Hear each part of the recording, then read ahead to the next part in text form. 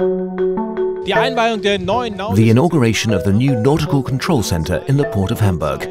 It took 2 years to build, and the new building plays a key role when it comes to making the vision of the smart port a reality.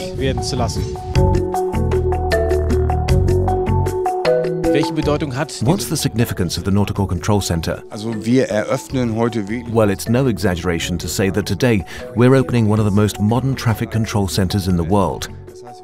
We haven't just expanded the space, we've completely revamped all the technology. We plan shipping movements in the Port of Hamburg from here in a way that I think would be difficult to find anywhere else. The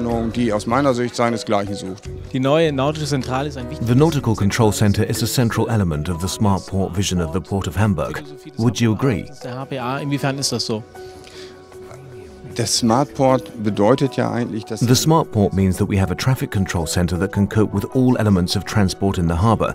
That means here we look after the shipping. A similar center exists for the railways and another one for the roads. And when you put that all together, you have an overarching traffic control.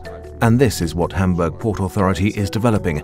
And I very much expect that the smart port isn't just going to be a vision, it will become a reality.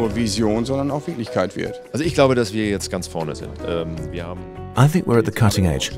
I've just come back from Shanghai, and there are many things that you can't see right here. Take the integration of the systems and our special electronic port map just for the Port of Hamburg.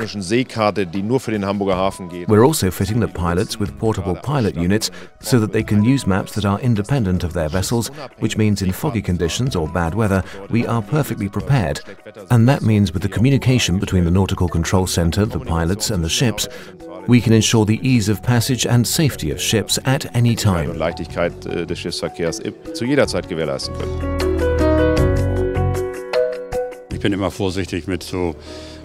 I always use superlatives very carefully.